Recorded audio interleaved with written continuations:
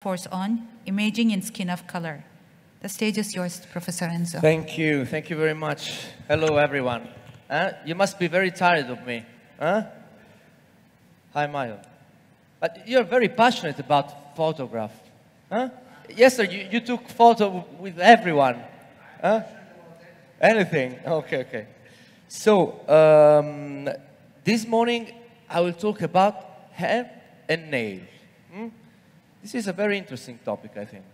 Right? Let's start with this image. I already showed you this image yesterday. Scarring or not? This is the question. But of course, we can say that these patients have scarring alopecias. But you know, I would like to stress the concept that we don't have to arrive at this point. Okay? We have time before the patient, you know, becomes like this. Okay? We have to diagnose scarring alopecias when there is no scars. Okay? So, but at that stage, it's not so easy. Here we have two examples. Okay? Of course, we may have an idea, but I don't know, Michael, which one is scarring?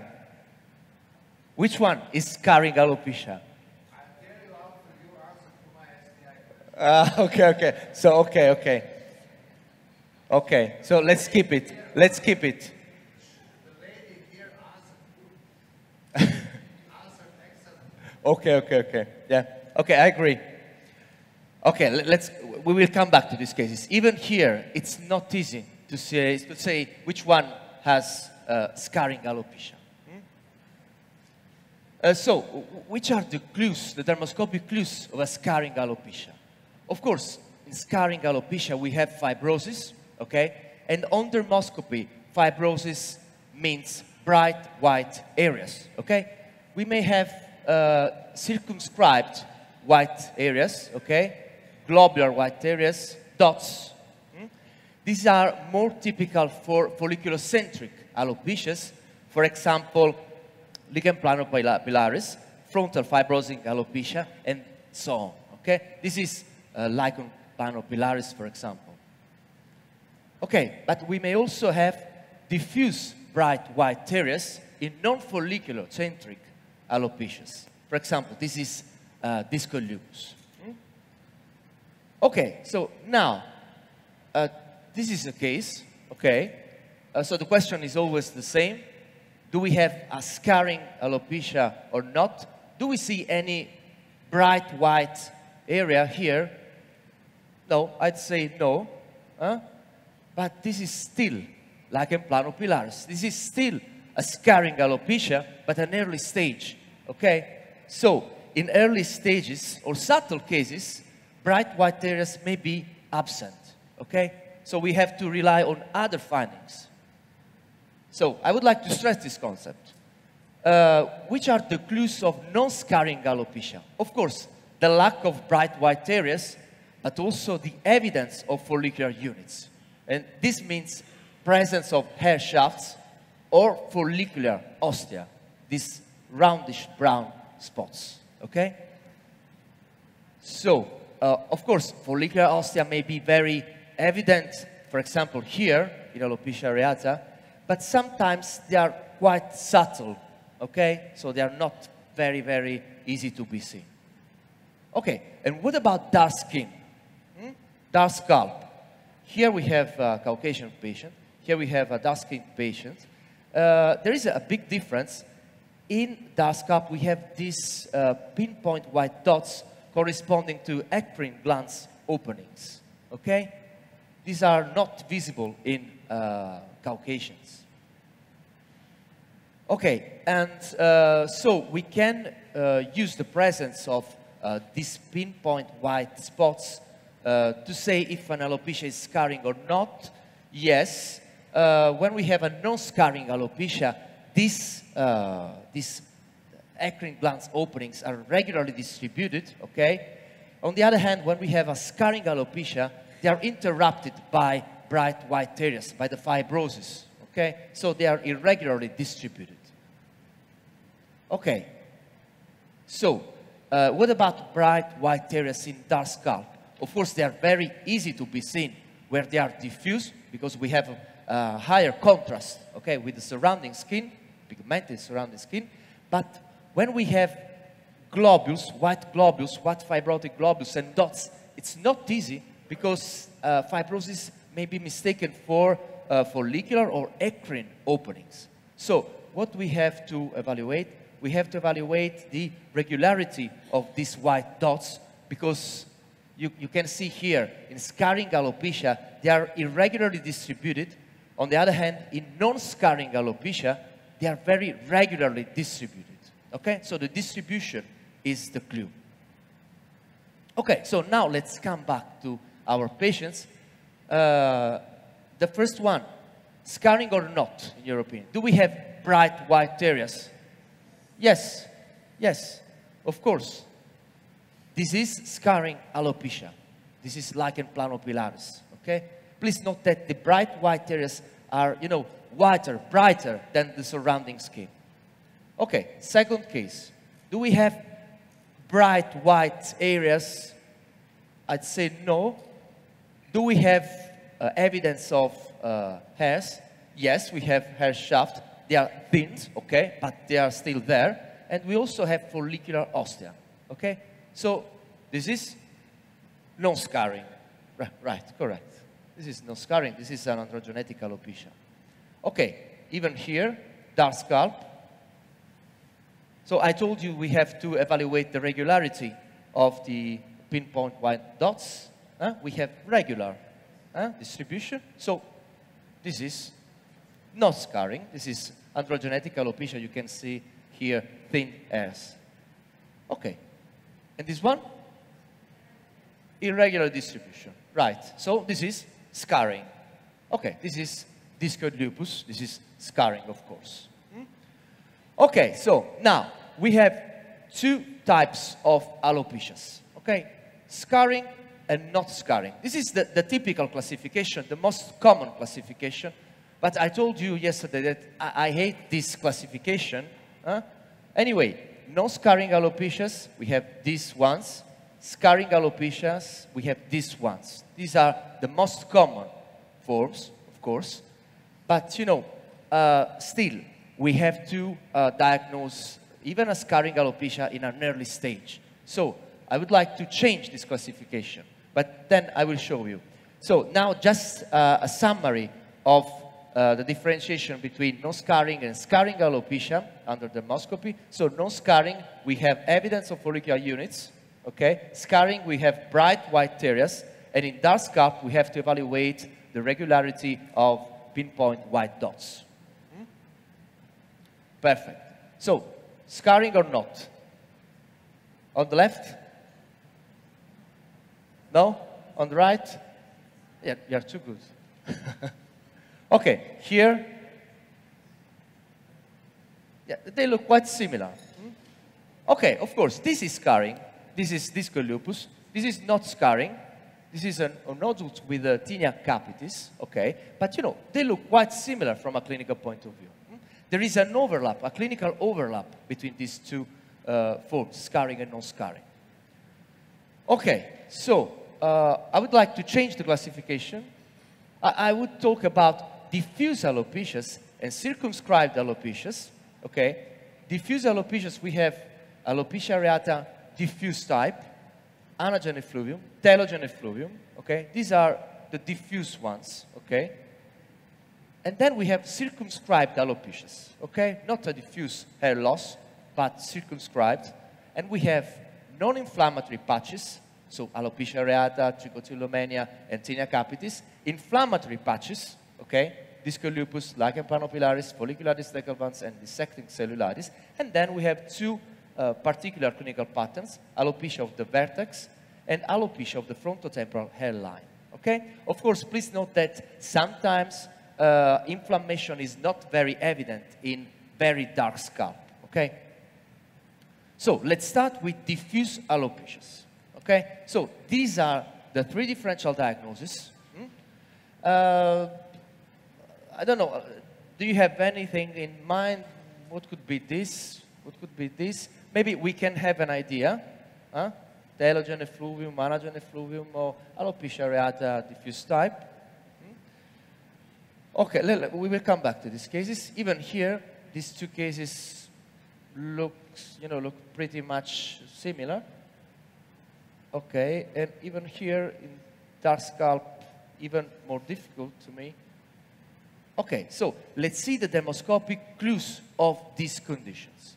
What do we have in alopecia areata? Mainly, we have several things, but the two main clues are the presence of exclamation mark hair, you can see here. And then we have also yellow dots distributed in a regular pattern, okay? These are the two main clues.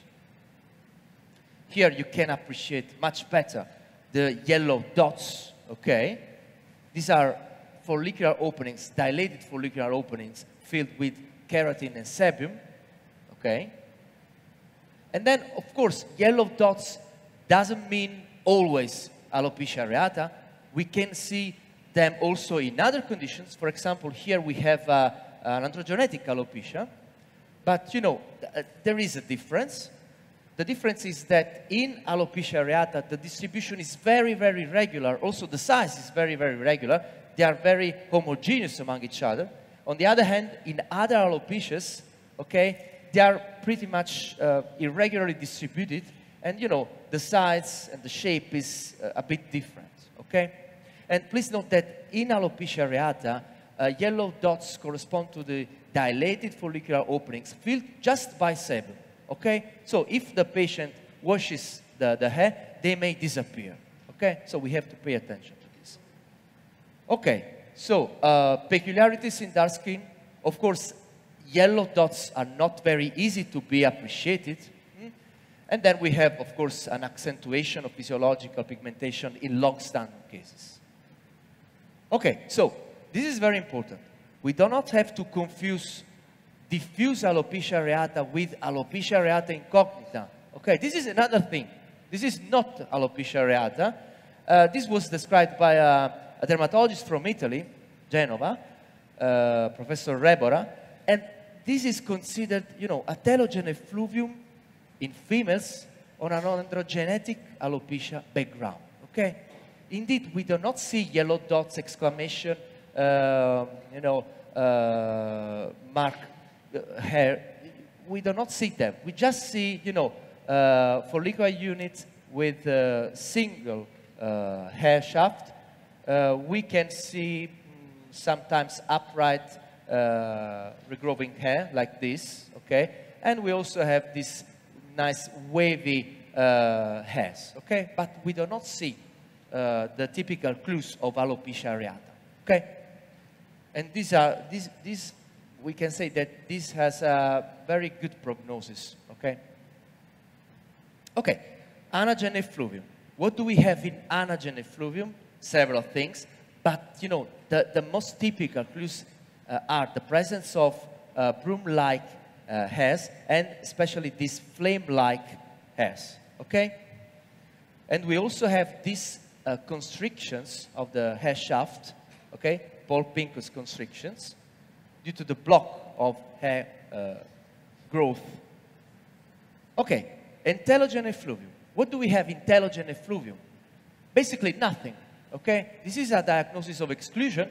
We do not see the clues I showed you before, okay? We may have several upright regrowing hairs, but this is not a typical clue of telogen effluvium. So this is a diagnosis of exclusion. Okay, so this is an overview of this type of alopecias. In alopecia areata, we have exclamation mark hairs. We have regularly distributed yellow dots. In anagen effluvium, we have Paul Pincus constrictions and broom-like and flame-like hairs. And in telogen effluvium, we do not have anything specific, okay? So, let's come back to our cases. What do we have here? What do we have? We have single hair follicles, upright hairs, empty follicles. We do not have anything in particular. So, what's this? Telogen effluvium, right, right. And here we have something, we have this, anagen effluvium, very good, bravissimo. Okay, we have this flame-like hairs, we have these constrictions of the hair shaft. So this is anagen effluvium, correct. And this, let's take a look. This is clear cut. Alopecia areata, correct. We have our exclamation mark-like hairs. We have very regularly distributed yellow dots. So, bravissimo, again. Okay, diffuse alopecia areata. And here, anagen effluvium. You're too good. Anagen effluvium. We have flame-like hairs. We have the constrictions. So, anagen effluvium again. Okay. And here, what do we have here? This is a little bit more difficult, but you're too good. So what's this? Let's, yeah.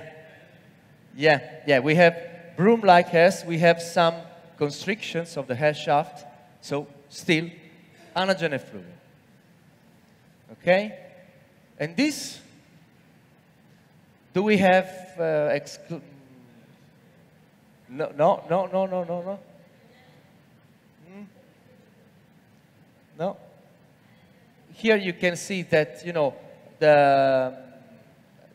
I did include androgenetic alopecia, so it's not anagen effluvium, but we do not have any broom-like hairs. No, we do not. No, it's not always anagen effluvium. Come on. We do not see. I don't see. Let's take a look here in the inset. I don't see flame-like hairs. I don't see broom-like hairs. So I don't see anything. Yeah, telogen effluvium. Okay. I heard anagen effluvium. Sorry. Okay, telogen effluvium. Okay, so let's move to another clinical pattern of alopecia, circumscribed non-inflammatory allopathic patches. Okay, here we have three differential diagnoses: alopecia areata, trichotillomania, and tinea capitis. So, maybe here we can have an idea. Right, Michael? Okay, here it's a little bit more difficult, let's say. What could it be, this? Tinea capitis, okay, and this? Also, trichotillomania, on the left, okay. Okay, we will come back to the cases. So, alopecia areata, we already know alopecia areata, okay. Exclamation mark hairs, and regularly distributed yellow dots. Perfect. Trichotillomania. This is very nice, because, you know, we have broken hairs at different levels, of course, but the main clues are the presence of these very nice hairs, the hook-like hairs, but also tulip hairs, as you can see here, with a darker distal end. And then we may also have some flame-like hairs, but they are not so typical. And we also have this sign, V sign, okay? So two or more short hairs coming from a single follicular opening. So, but let's remember the hook-like hairs, tulip-like hairs, and also the V sign. Okay, tinea capitis. I already showed tinea capitis you yesterday. Okay, what do we have? We have curved hair shafts, okay? The comma-like hairs, the Kurzgesell-like hairs, okay? And we also have these Morse code-like hairs with these white bands, okay? Which is more typical of endotrix or ectotrix. I told you yesterday. Ectotrix, yeah. Okay, peculiarities in dark skin. We have a higher prevalence of corkscrew-like and she-shaped hairs, but we also have another thing, the O-shaped hairs, because of course this happens more commonly in African people, of course, because they have more curly hair, okay? So, the summary. In alopecia areata, exclamation mark hairs, regularly distributed yellow dots, trichotillomania, hook and flame-like hairs, tulip hairs, and V sign. In tinea capitis, we have comma-like hairs, corkscrew-like hairs, and Morse code-like hairs. Okay, so now let's come back to the cases. Here. Do we have hook-like hairs, tulip hairs? No. Alopecia areata, correct. What do we have here?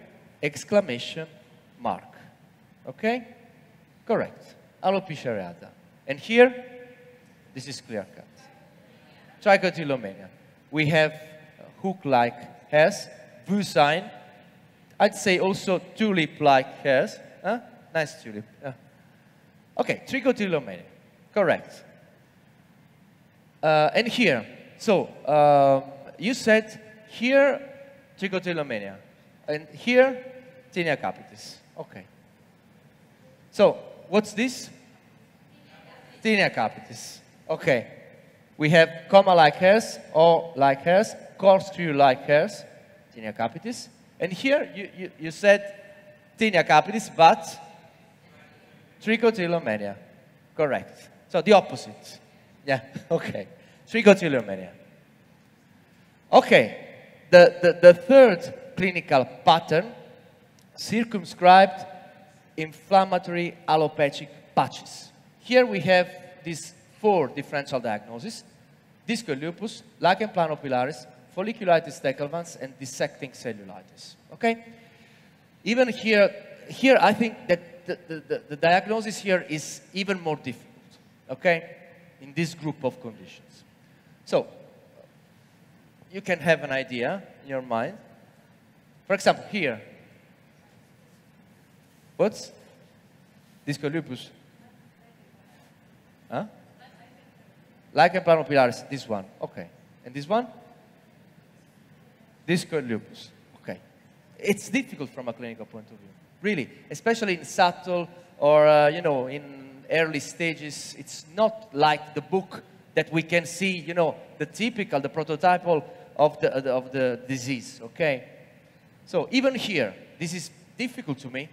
I don't know, maybe it could be lichen planopilaris also here. It could be disco lupus. Of course, in disco lupus, we have more circumscribed patches, but it's not always like that, okay? And here maybe we can have an idea, I think. Yeah, but here. Okay, so let's see the dermoscopic clues.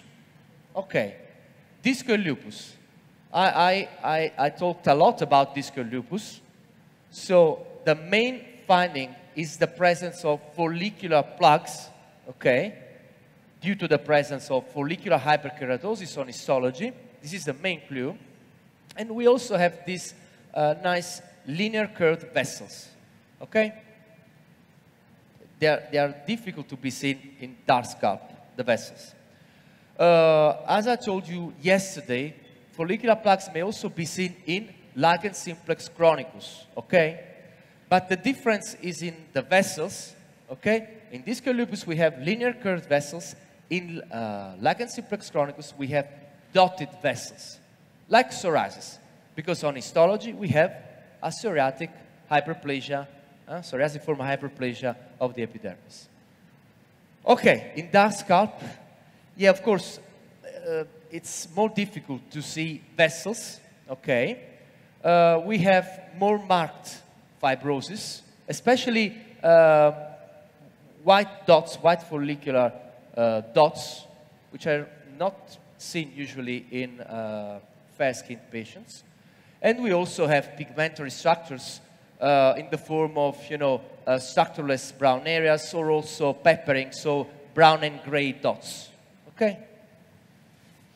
Lichen planopilaris, there is one main clue, which is the presence of perifollicular white scales, okay? Sometimes they appear like, you know, tubular scaling around the proximal part of the hair shaft. We also have bright white areas, but it's not specific. It may be appreciated also in other scarring alopecias. Okay, we do not have to confuse the follicular scaling, perifollicular scaling of lichen planopilaris with the follicular plaques of DLE, sorry, okay? There are some differences. The main difference is that in lichen planopilaris, the scaling, envelops the hair shaft, okay?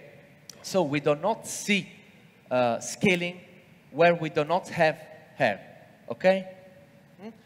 In discal lupus, hair shafts are replaced by the follicular plaques.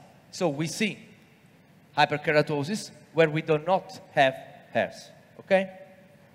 And also the vessels. In lichen planopilaris, it's difficult to see vessels. On the other hand, in discal lupus, we have our linear curved vessels.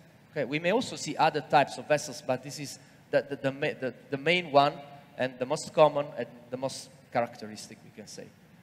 Okay, perifollicular scaling. This is important to underline. It's not written in our publications, maybe in one of my books, maybe, but there is also perifollicular scaling in seborrheic dermatitis, okay? This is very important because sometimes my residents,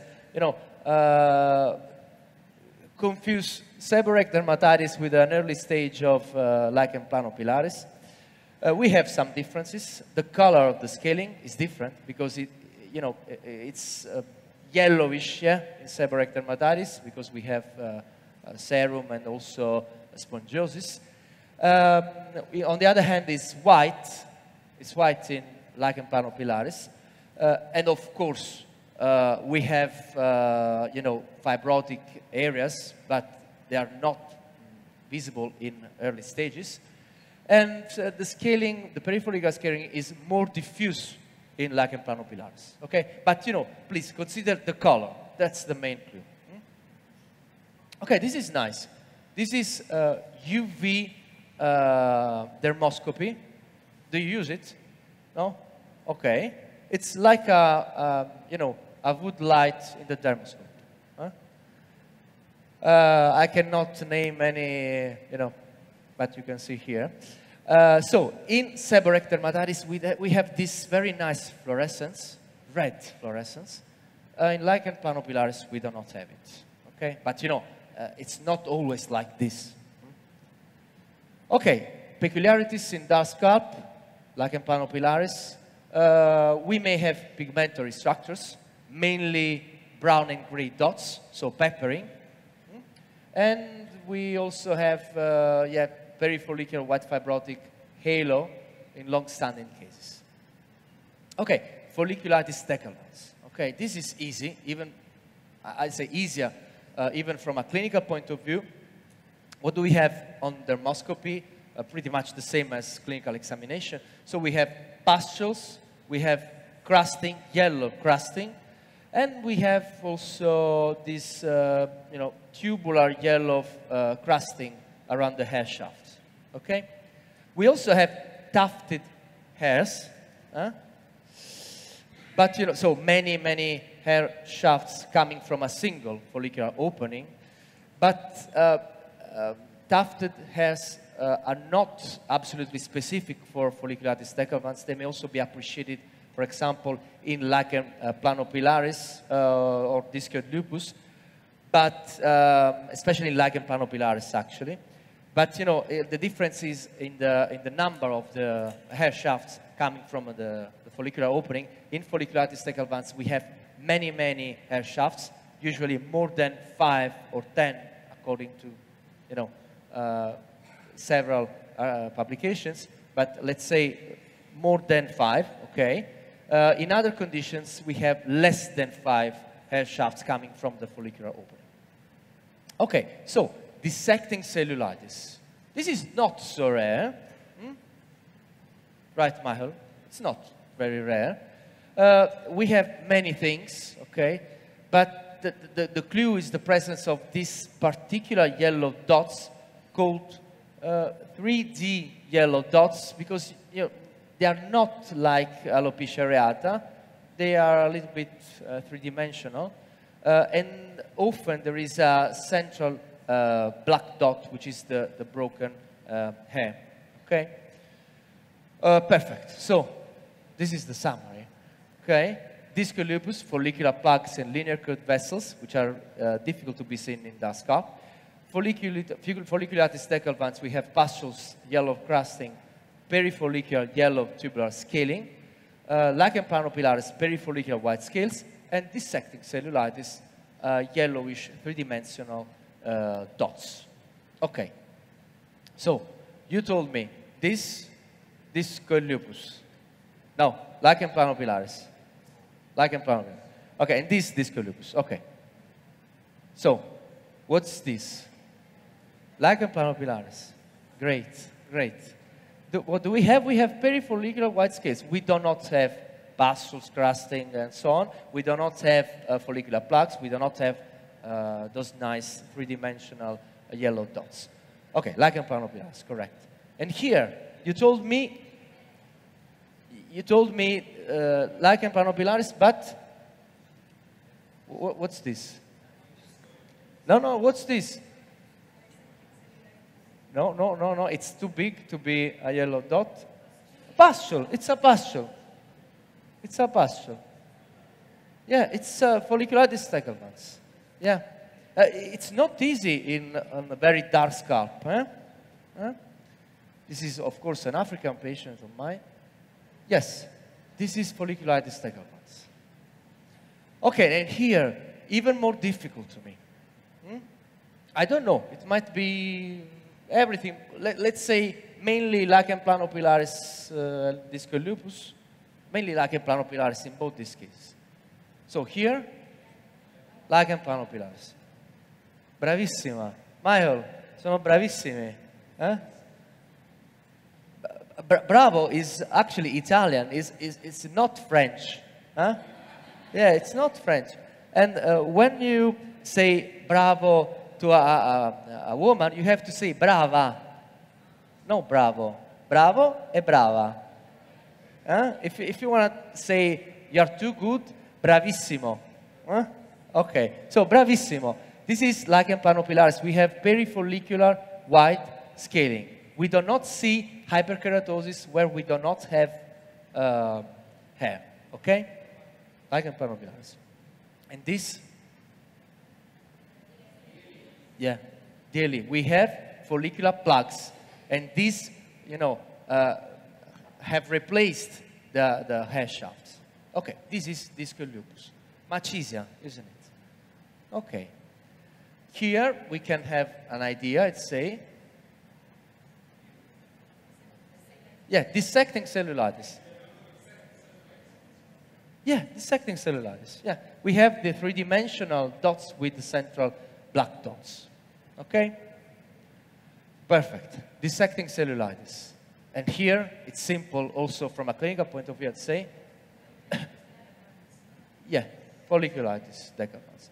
But we can confirm our clinical impression. We have pustules, we have yellow perifollicular tubular scaling, we have the tufted hair with many hairs coming from a single follicular opening.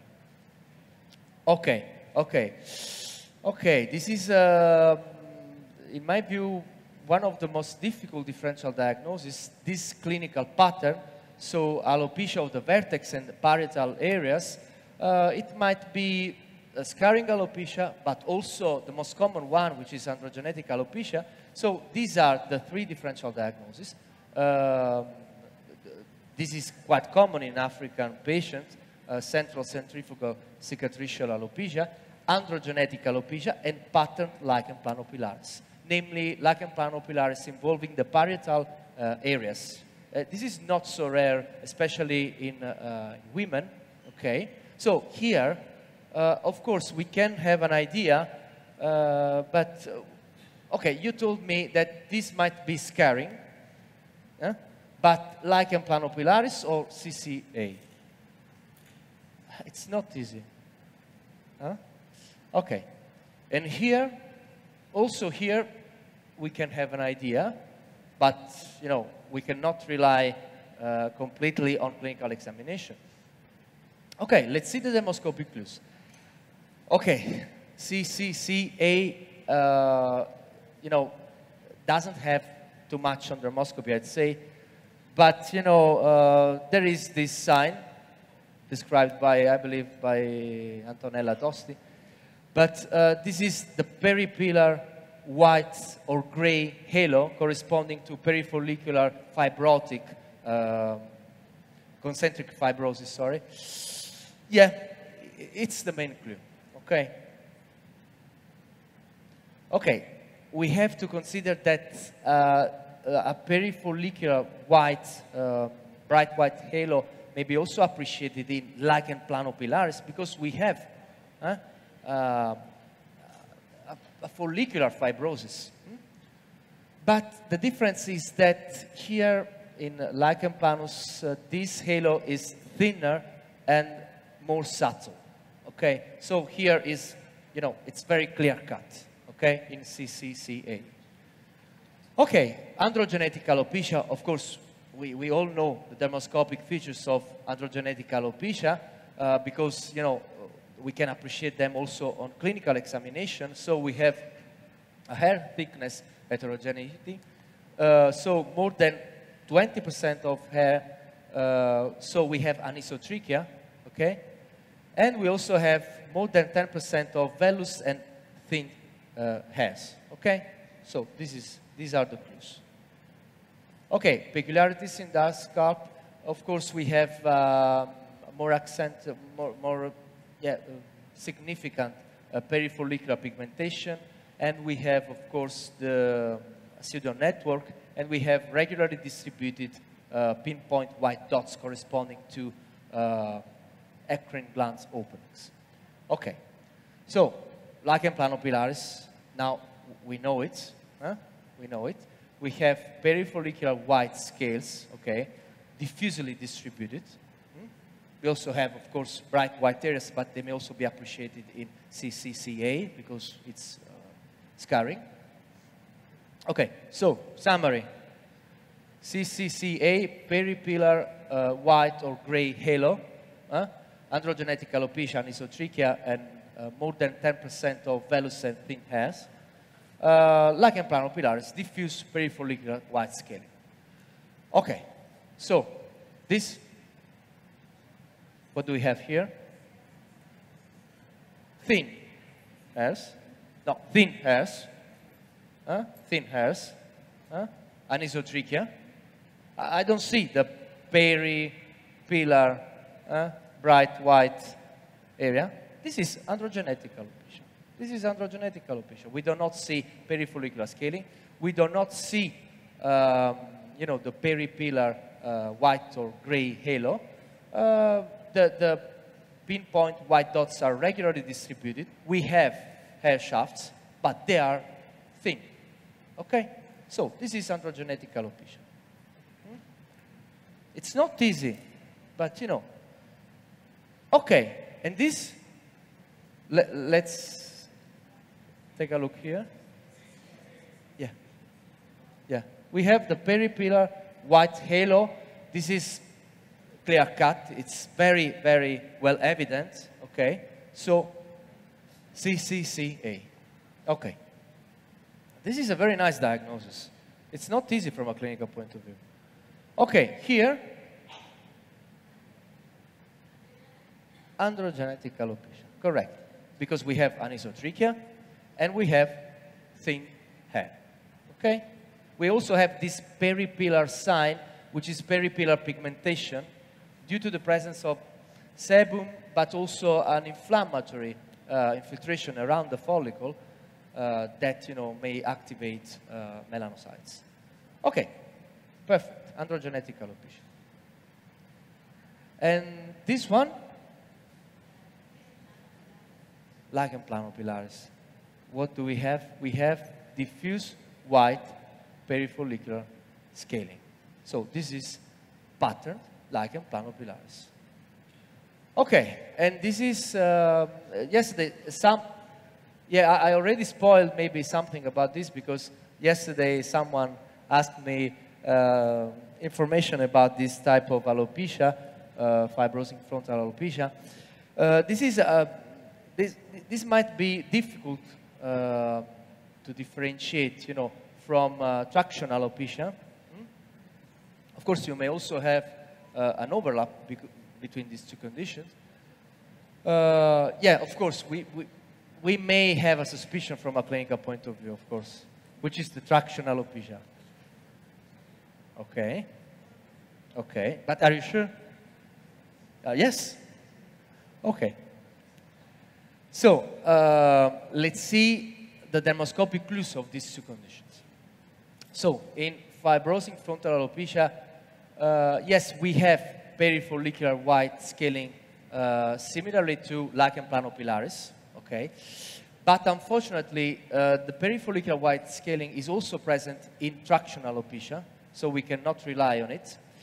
But the main clue is the lack of vellus hairs and thin hairs.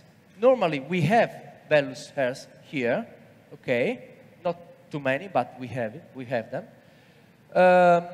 But in this type of alopecia, we do not see them because actually they are the target of the inflammatory response, so we cannot see them. Okay? We also see these lonely hairs that are hair shafts away from the main line of the hair. Okay, this one is a lonely hair. Okay, poor. Huh? Okay, did you get it? Huh? This poor guy. Okay.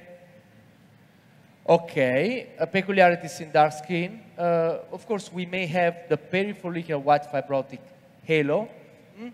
It's similar, it's pretty much similar to the one that we may appreciate in CCCA, but you know, it's more subtle, less defined. Okay. And in FFA, we can also see in dark skin pigmentation, peppering, so gray dots, okay, due to the pigmentary incontinence in the dermis. And what about traction alopecia?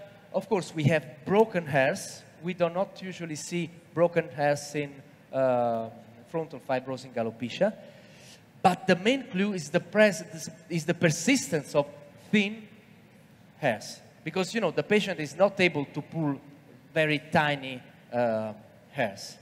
Okay, so the question when we come across this differential diagnosis is, do we have vellus or thin hairs or not? If we have them, so it's likely that we are in front of a traction alopecia. If we do not have them, it's likely that this is fibrosing frontal alopecia. Of course, we have also additional findings. For example, lonely hairs are more common in fibrosing frontal alopecia, but they are not pathognomonic. Sometimes very, very uncommonly, they may also be appreciated in traction alopecia. And broken hairs are more common in traction alopecia, but it's not, you know, specifically indicative of traction alopecia. Okay, so you already told me that this is traction alopecia.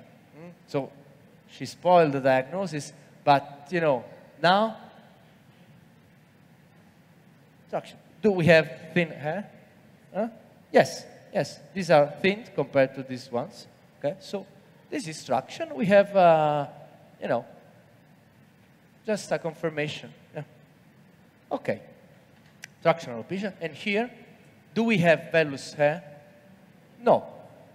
So, this is, we have also two poor guys here, lonely hairs. So this is frontal fibrosing alopecia. Perfect. So this is these are some references from what I said till now.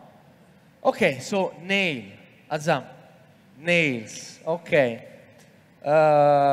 You told me you're an expert. So, Professor Enzo, shall we take some questions to give you a gap in between?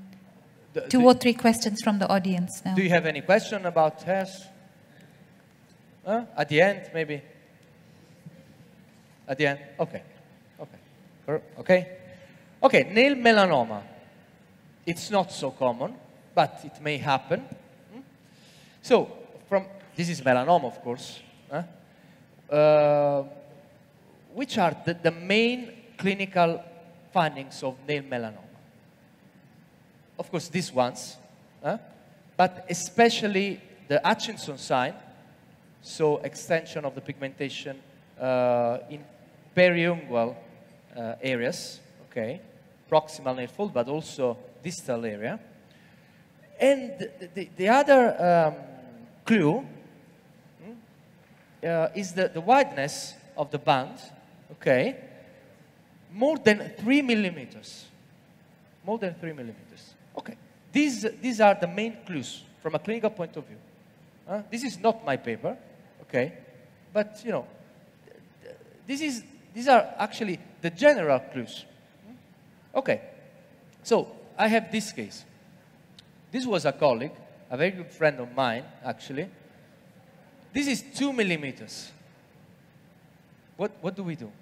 We discharge the patient. Yes, we discharge the patient. Okay, but you know that doctors are not so lucky. So, and then besides, he is a very good friend of mine, so we'll come back to this case. Okay, so dermoscopic clues of nail melanoma. These ones. This is a study we did with International Dermoscopy Society. First, we have irregular, longitudinal lines, okay? This means different thickness, okay? Spacing and color, okay? You can see that these lines are different in terms of thickness, spacing, and also color, okay? We may also have these pigmented granules, but they are not very specific for melanoma, but, you know, in this study we found this. Black-gray color, but I'd say mainly black. When there is black, the situation is not too good. Micro-Hutchinson sign, so pigmentation around the nail, proximal nail fold, but also distal part, hyponychium, which is not visible on clinical examination. This is micro-Hutchinson sign. Also, nail dystrophy, but when we see nail dystrophy, of course, we can do the diagnosis also on clinical examination. And triangular band, okay? This may be a clue for melanoma of the nail matrix. Okay, that's it. Okay, do not confuse micro-Hutchinson sign with pseudo-Hutchinson sign. This is pseudo-Hutchinson sign. Pigmentation is visible through the cuticle, okay? But there is no real pigmentation of the cuticle of proximal nail fold. Okay, this is important. So let's come back to my friend. So what would you do here? Discharge, really? Come on. We have lines, longitudinal lines, which are very different in terms of thickness, color, and spacing. Of course, I cut it out. This was melanoma in situ, of course, but we do not have to rely on the wideness of the band.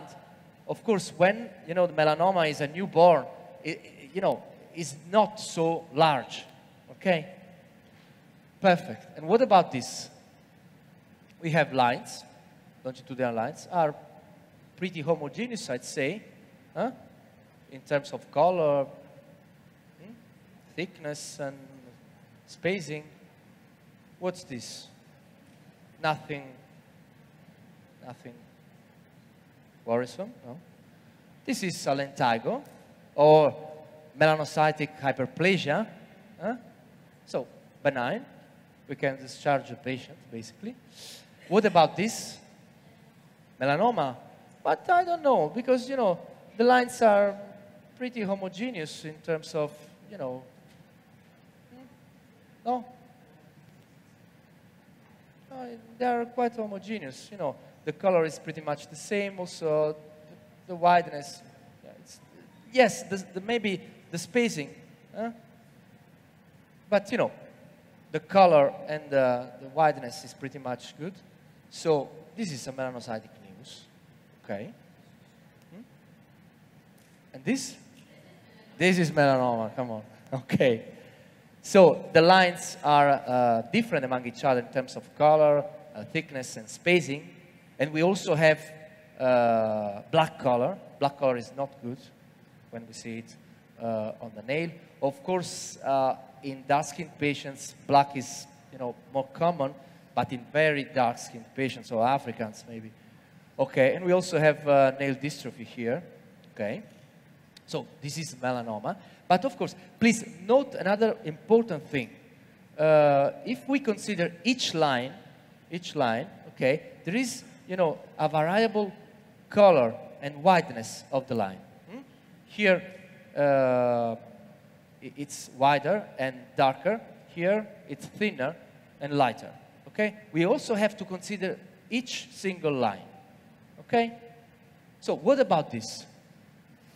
Of course, this was melanoma. Okay? What about this? Benign? Okay. Lines are not very homogeneous. Even in the color, also in the wideness, spacing. But if we consider, this is nevus, of course, but if we consider each line, you can see that they are very homogeneous.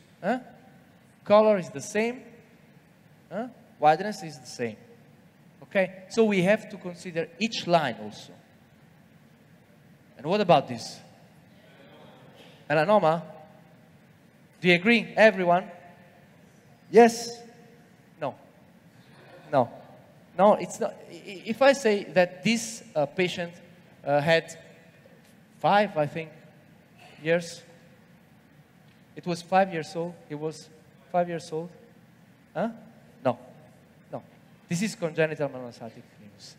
This is a challenge because congenital and congenital type nevus, which means arising within the first 5 years, but some authors agreed on 3 years, may display very, very bad findings, okay, as you can see here, but this is not melanoma. So this is a very important challenge. Yeah. Okay, so now I would like to address 3 common tumors of the nail. Azam, this is common. Okay, onychoma trichoma. This is a benign tumors, fibroepithelial tumor of the nail matrix, okay, with filiform projections that grow into the nail plate, okay? Perfect. This is. So, dermoscopic clues. We have longitudinal parallel white or yellow bands, lines.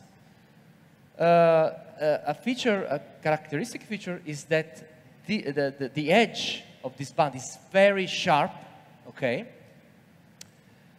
And we also have splinter hemorrhages, but this is not specific, of course. The other clue is the presence of these cavities, these holes, filled with yellow or white or grayish keratotic material, the woodworm-like cavities. We have holes in the frontal view, of course, of the nail. So, sharp margins and holes are the main clues of onychoma trichoma. Okay, of course, we may also have nail plate thickening and also hyperconvexity. Okay, another example. So, white band, longitudinal band, very sharp edge, okay? And here we have these holes filled with gray keratotic material. Here, okay? There is another clue, this one. This is the shadow, the pink shadow of the tumor with an irregular outline, okay, because the tumor is here in the matrix. You can see here, huh? It's very similar. This is the shadow. It's not always visible, but it may be appreciated. Okay, another example. This is onychoma trichoma. I saw these cases in a year. Okay, it's not so uncommon. Mostly these patients came to me for other reasons. Huh? But, you know, I'm very curious. So I analyzed the nails and found this stuff. So we have the band, very sharp margins. And here we have the holes. Huh? Okay, frontal view. So onychoma, trichoma. And here, this is very nice. We have the band, very sharp margins, okay?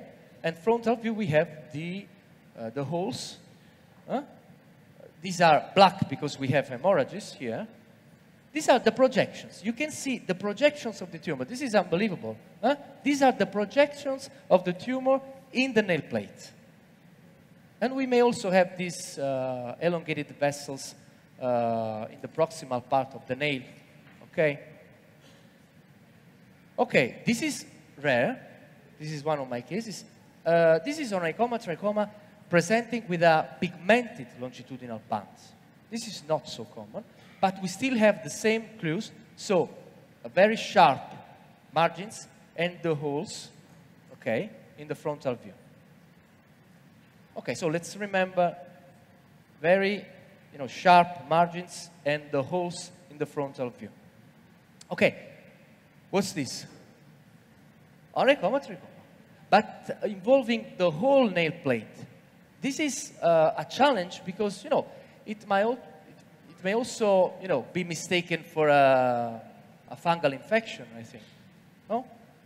It may be. It was indeed. Okay. But because we do not see, you know, a well-demarcated band, but we do see the cavities on the frontal view. You can see here the holes filled with keratotic material. Okay. Of course, we can differentiate it from an onychomycosis because here onychomycosis displays more irregular white and yellow areas. They are not homogeneous. Okay, it's a mess here, and on the frontal view we do not have round holes. Okay, but we have this ruined aspect. So a mess, basically, okay? Okay, so subungual glomus tumor. This is also common. It may be in the nail matrix or nail bed, okay?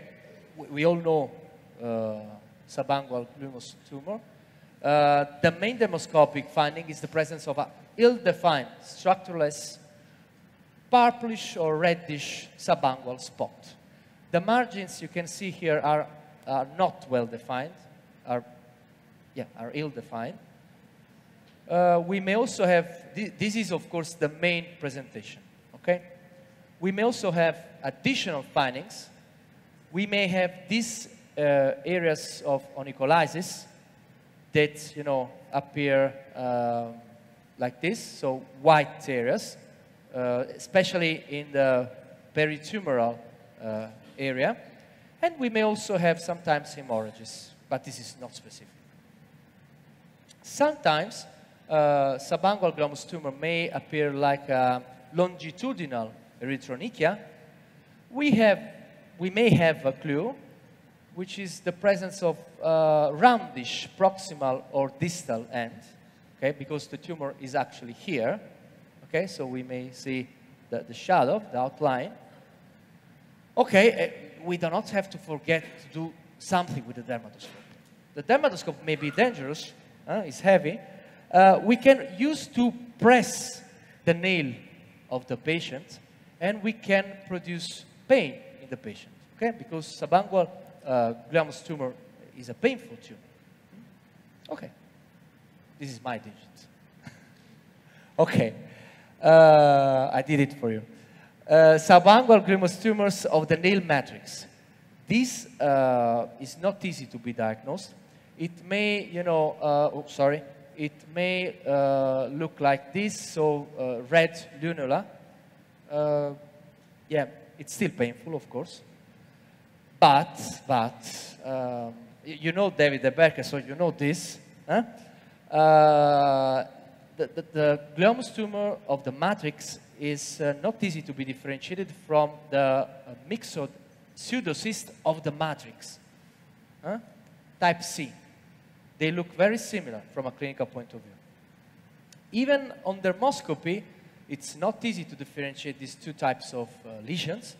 In both these cases, we may have distal notch, okay? Yes, the color yeah, is a little bit different. In myxoid pseudocyst, it's bluish. In glomus tumor, is purple, but you know, it may also be bluish in glomus tumor, so we cannot rely on it. Yes, here we have other findings. In glomus tumor, we have also perilesional onycholysis. This is not so common in myxoid pseudocyst of the matrix. And we also have these linear branching vessels. They are not absolutely specific, of course. So it's difficult to differentiate these two things, okay? So this is nice. I did a punch biopsy, and everything came out, gelatinous material. Okay, so we mainly know this, the type 1, the type A, okay, of myxoid pseudocyst. This is the most popular one. But we also have these two types. The proximal involvement, type B, and the one involving the matrix. So we also have to consider a myxoid pseudocyst when we have these two clinical presentations. Okay, even from a dermoscopic point of view, all of them display a bluish background, okay? These two may also display linear or linear branching vessels, okay? Type B also display proximal nail fold crusting, and we also may have a notch, a distal notch in the type C, okay? But dermoscopy, I think, is not good for myxoid pseudocyst. Do you know the best tool to diagnose this condition? No? Just light, a light. This is something I did with David De Berker. The lesions are translucent because, you know, they are fluid. So here they are. Even the type C, which is very difficult, it's translucent, okay? Glomus tumor is not translucent because it's solid. Okay, just a couple of words of onychopapilloma. It's a benign tumor of the nail bed or distal matrix, but mainly of the nail bed, I'd say. Okay, it presents like this. So a thin longitudinal pigmented band, which may be red or white or brown, or sometimes just a linear hemorrhage. Okay, main clues on dermoscopy. We have longitudinal band, erythronychia mainly, but the main clue is the presence of subungual keratotic mass, okay? This is the main clue, under the nail plate. And also, the band, we can say that spares some of the nail plate, so it does not reach the nail fold, okay? Because mostly it involves the nail bed, okay? And we may also see distal fissure and shorter splinter hemorrhages, but they are not specific. Another example, this was a pigmented onychopapilloma. So we have the band, the sparing of this area, and still we have the subungual keratotic mass. This is the clue. Okay? Another case. Here we have just an hemorrhage, not reaching the proximal nail fold. I finished. Just one slide. Here we do not see the subungual keratotic plug because the patient cut it. It may happen. I visited her again and here after a few weeks, and I saw the main clue. Okay? So I finished. Thank you very much. Thank you so much, Professor. We will continue with the next session, which is company